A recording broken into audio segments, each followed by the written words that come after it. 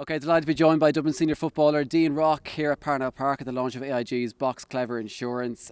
Dean, it's the start of the 2021 season this weekend against Roscommon. It's been 5 months since the All-Ireland final at this stage, so how eager are you to get back onto the pitch and play a bit of football? Yeah, look, I think everyone's just really excited to get back on the pitch. It was obviously great to see some Gaelic games over like the week previous with the hurling back and stuff like that. So look, I think everyone is very much keen to get back out there. Really enjoyed the last couple of weeks training and just looking forward to some competitive games now.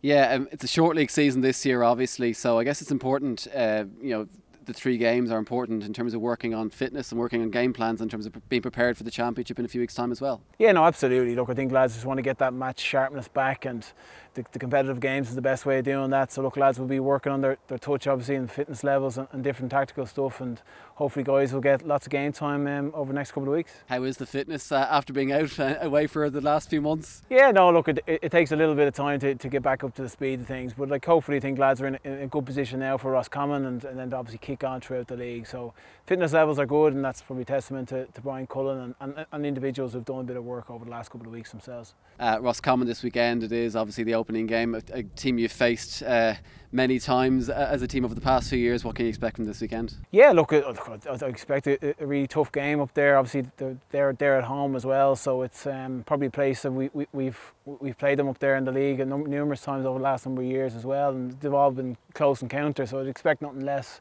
in the first game of the year this year.